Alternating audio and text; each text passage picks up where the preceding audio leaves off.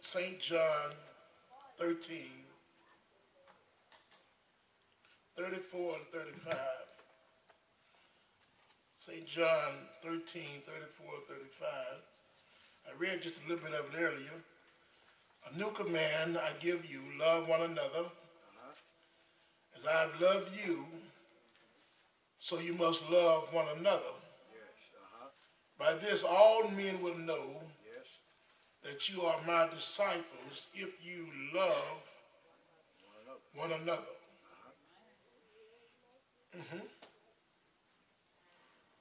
The marks of a disciple. The marks of a disciple. This is February, a short month, Black History Month, a month where individuals also celebrate Valentine, getting close to the rodeo, getting close to Lent. There is a saying that they used to say, you see my glory, but you don't know my story. Now, how about that?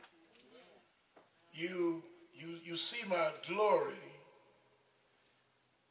but you don't know my story. That you told me that one of my coworkers, I call him Chief, one of the guys that work with me, and his dad always come up there and visit with him. I told him, man, you sure look good. He said, you see my glory, but you don't know my story. In other words, you see me now, but you don't know what I've been through. And when we look back and studied Negro history and studied the love and success of the cowboys, for the rodeo is about to start, they all have one thing in common, that they have all paid their dues. Oh yeah, if you want something, you got to go through some things.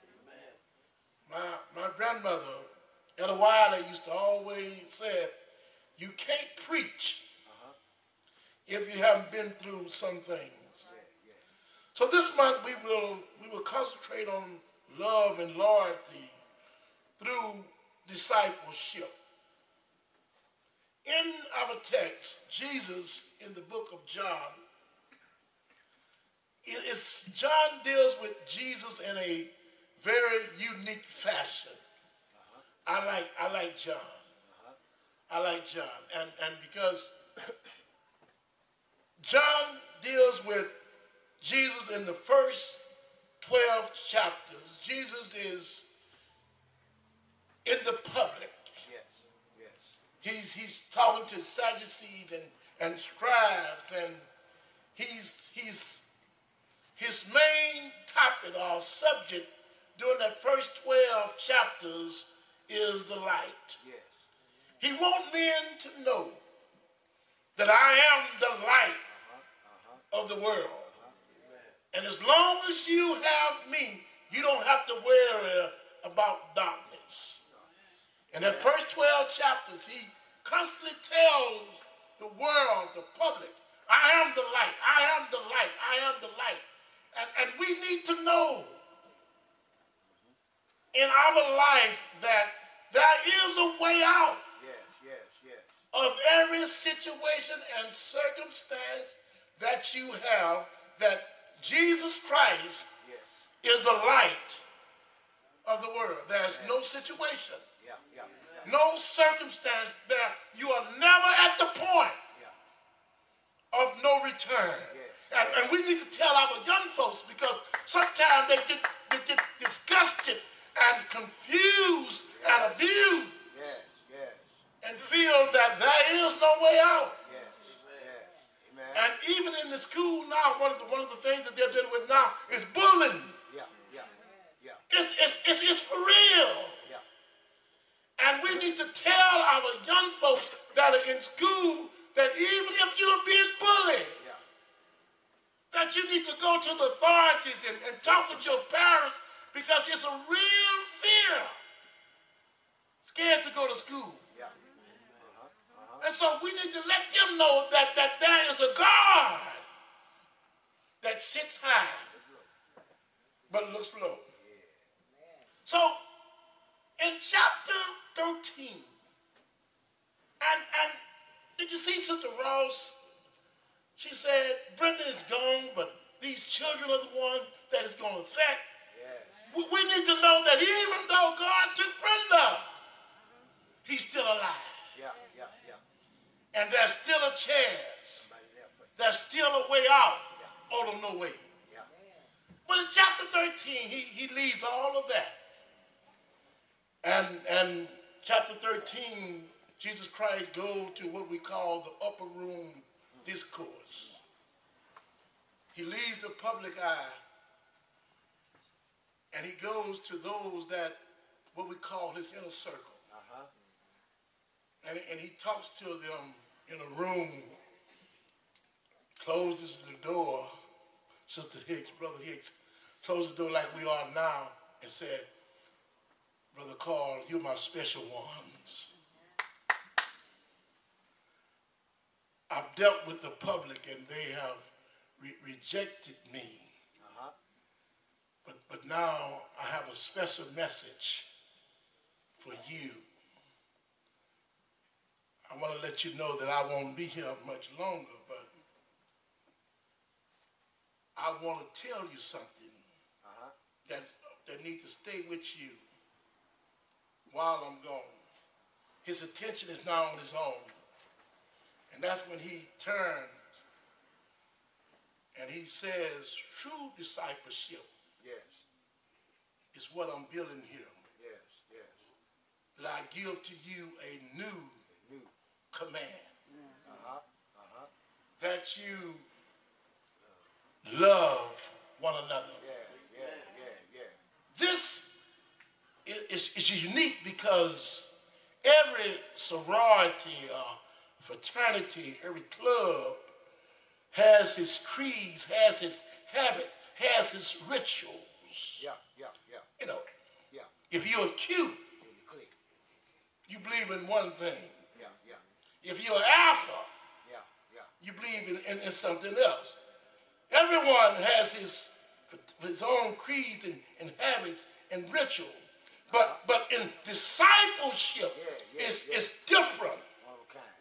Because discipleship, it's not what you are. Say that. But it's what God has made you. The discipleship is not based on how good you are and what we are and what we stand for. In discipleship, it's talking about love and purity and unselfishness. I give you a new command. That you love one another. It's new. And that is not new because if we search the scriptures and we find in the book of Leviticus 19:18, dealing with the Mosaic law, God had already told them, love your neighbor. As you love yourself. God had already told them, you have to be true to your neighbor as you are to me. But Christ goes a little bit further and says, as I have showed you. That's the personal thing that Christ is talking about. Let us dissect this text. Jesus told them by this, talking about love. All men will know that you are my disciples if you love one another. Amen. Dr. Vernon McGee tells this story. He says, my daddy died when I was young. And I went and stayed with two of my aunties and an uncle. Dr. McGee says this. He says, one of them was a Baptist and the other was a Presbyterian. Yeah. He says, but my uncle was an unbeliever. He was a big drinker, but he didn't believe in going to church. He said, but every Sunday after church, he would hear the Baptist dirt, and then he would hear the Presbyterian dirt. Yes, yes, yes. My two aunts would come home and they would tell my uncle everything that's happening negative in the Baptist church, and my other one would say everything that's happening negative in the Presbyterian church. He said, but years later, on his deathbed, one of my aunties asked the other one, why did not he come to Christ? Throughout all of these years of me and you and him staying in the house together and being around him and going to church and talking about Christ, he never accepted Christ. Dr. McGee said these words. He could not hear the gospel. Yeah.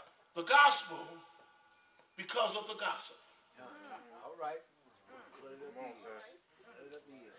That he heard the gossip so much that he didn't want to hear the gospel.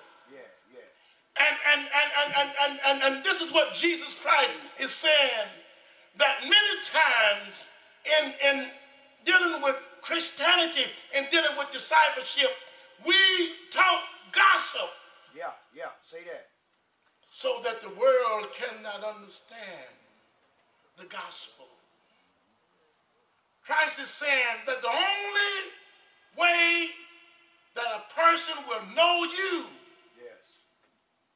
is by the love you have toward one another. Yeah. There are some scriptures that you need to know. Reverend Wiley, you just talking. No. There are some scriptures that you need to know. Let me look at them. 1 John 3:23. Yes. Let's dissect them. So you'll know I'm just not talking. 1 John 3:23. It says this. And this is the command, Jesus says, to believe in the name of the Son, Jesus Christ, and to love one another as he commanded us. Yes. That in order to show that you are a true disciple, there are two things that you have to do. Number one, first of all, you got to believe in the name of Jesus Christ. Yes.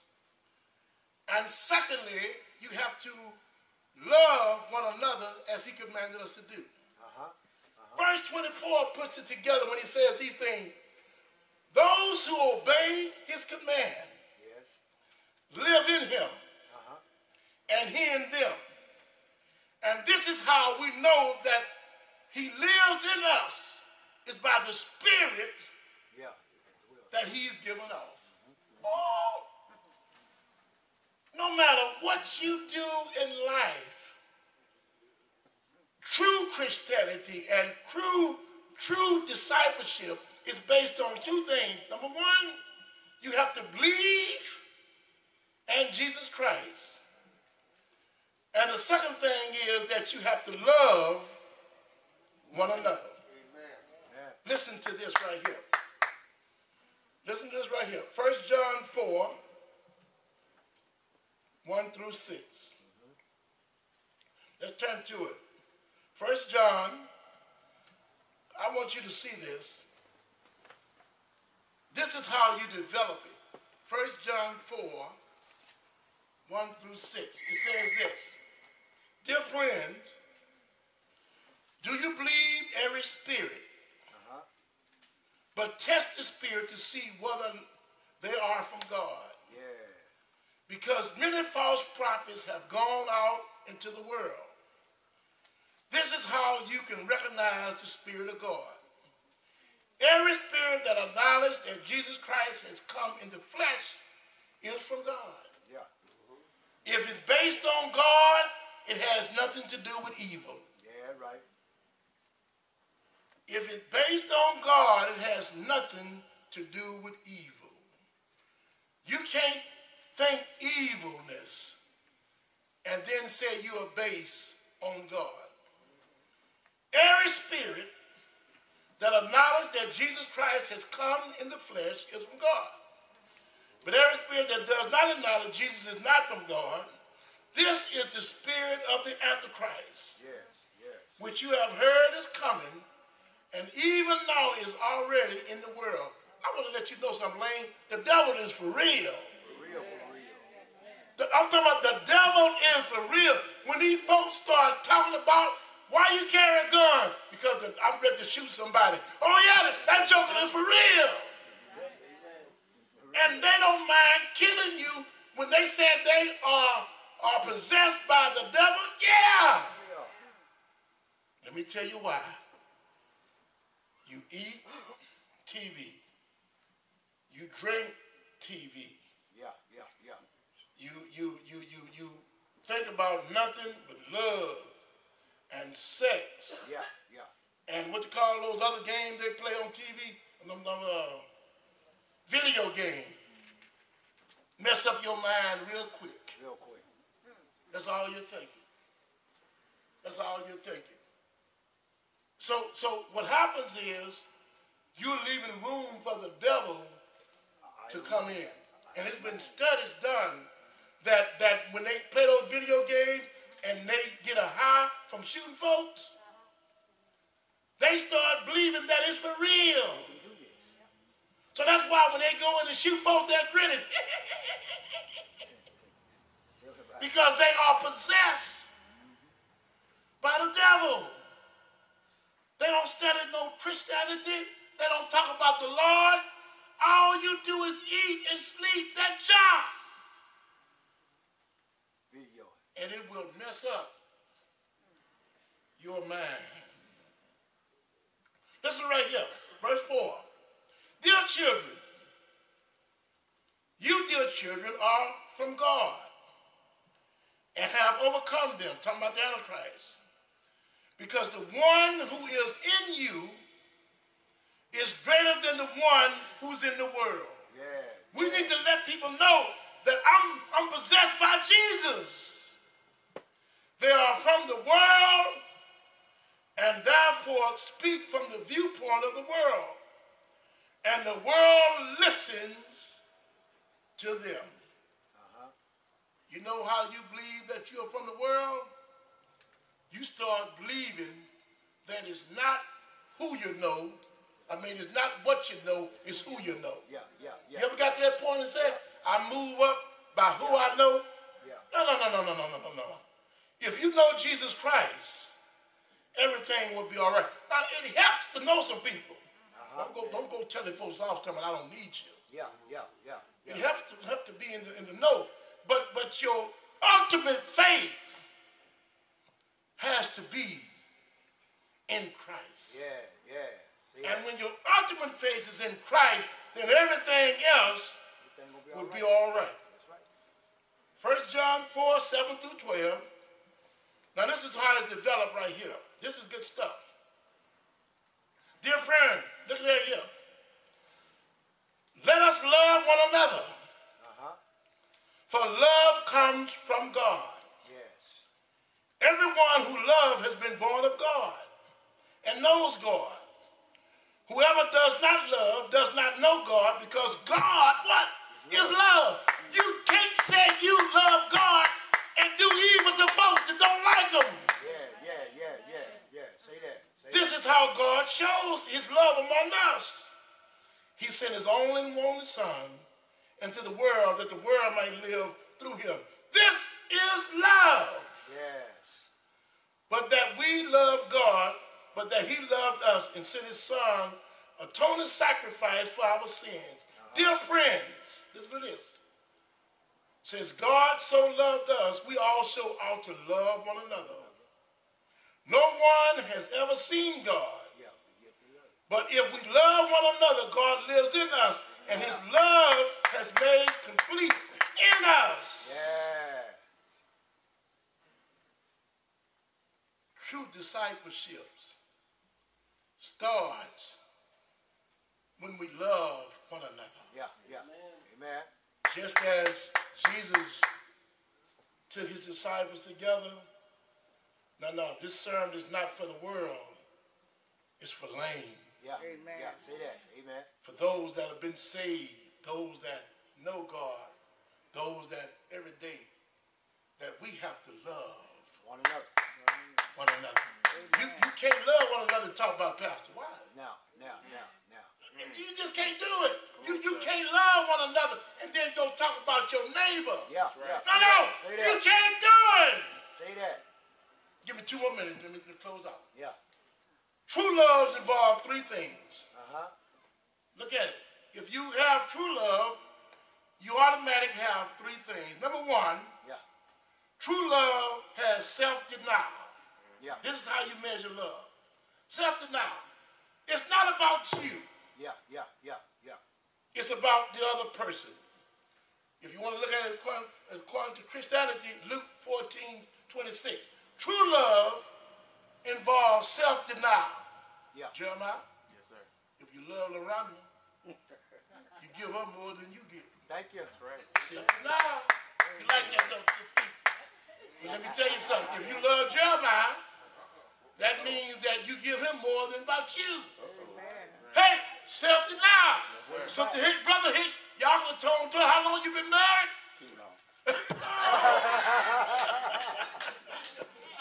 Don't do it. Self-denial. You're in trouble now. The doghouse. Self-denial. That's what it's all about. How many of y'all in here? True love is what? Self-denial. Deny yourself. Self-denial involves true love. Right. Another thing that true love involves, number 2, cross-bearing. Yeah. True love involves cross-bearing. Yeah. There are some things that you have to go through. Yeah. And you have to get to that point where you're able to go and tell a person, you know what? I was just mad. And just wrong. All right. And can you forgive me? Yeah. That's the number 1 thing. Work on that. Asking for forgiveness. Amen. And the third thing, I told you, give me 2 minutes. The third thing that true love have what? Self-denial and cross-bearing. But when you have true love, it also involves fruitfulness. Yes. Grow. Fruitfulness. If you at the same place you were this time 5 years ago, something ain't right. Come on, sir. Come on, sir. That's right. Something ain't right. What you doing? And if it's always somebody else's fault, Yeah. my trouble that you're having, Never take the blame. if you ain't never that fault, Yeah. I want to let you know it's really your fault. All the time. So true love is fruitfulness. Yeah. Look at yourself in the mirror. So that's you can go start get ready. Look at yourself in the mirror. Today, take a picture. Yeah. And 5 years from now, look at yourself again. If you ain't looking better, How about that? Something wrong. something wrong. Because age grows with beauty. I know that right. Huh? And wisdom. That's what discipleship is all about. Let the church say amen.